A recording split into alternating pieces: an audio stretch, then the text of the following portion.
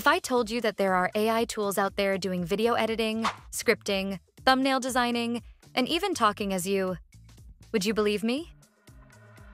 Tool 1. Runway ML, the Swiss Army knife for creators. First up, Runway ML. This one's like if Final Cut Pro and ChatGPT had a super genius baby. From in-painting to background removal to text to video, Runway lets you generate full video scenes from a single sentence. Pros: crazy fast generations, one platform, a dozen tools, edit, enhance, animate, beginner-friendly. Cons: characters can look like they're moonwalking, unintentionally. Sometimes the quality dips. Think VHS nostalgia, but not on purpose. Best use case: B-rolls, cinematic intros, quick visual storytelling. Tool 2. Sora by OpenAI. Hollywood in a prompt. Next, Sora. Honestly, this thing should come with a red carpet. It can create photorealistic 20-second video clips that look like they were shot with a RED camera. Pros: natural physics, lighting, textures. Looks real. Like real. Great for emotional storytelling and human scenes. Cons: content moderation can be strict. It once flagged my puppy in a garden as dangerous. Doesn't always stick to your exact vision. Best use case: product ads, lifestyle montages, storytelling scenes. Tool 3. Hailuo, Minimax. Chaos, but in a good way. Then we have Hailuo, also called Minimax. This one? It's the wild child.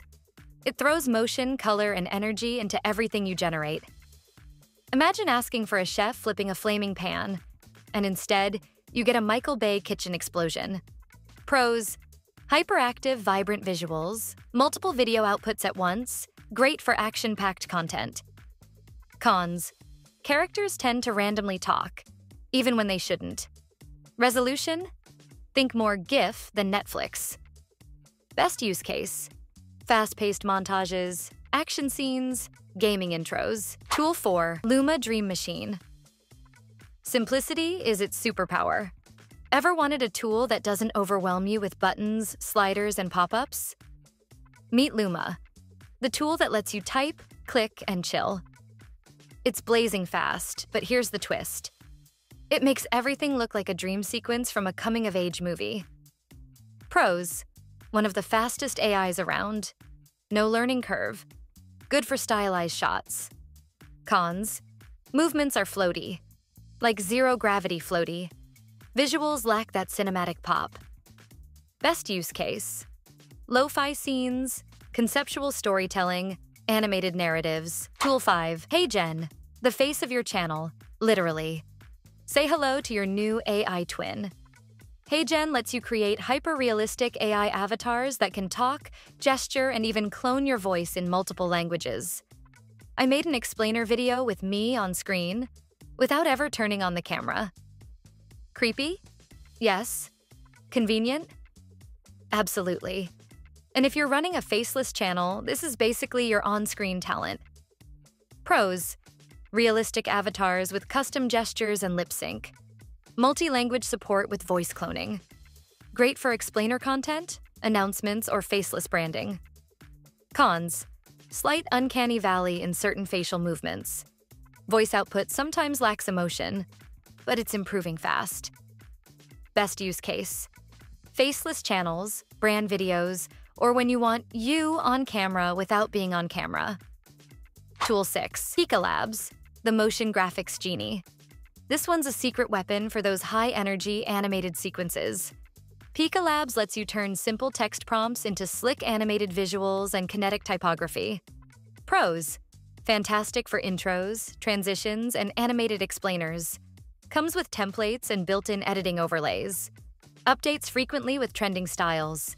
Cons: limited control over timing and motion flow.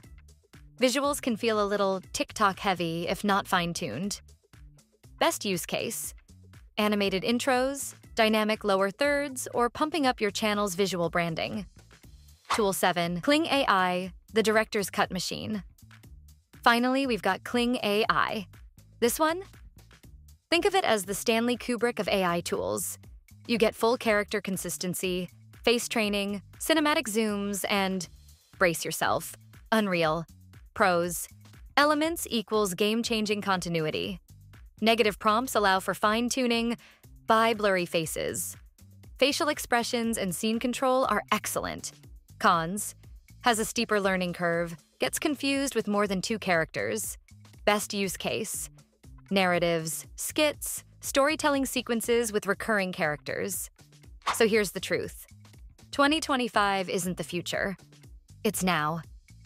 Also smash that like, punch that subscribe button.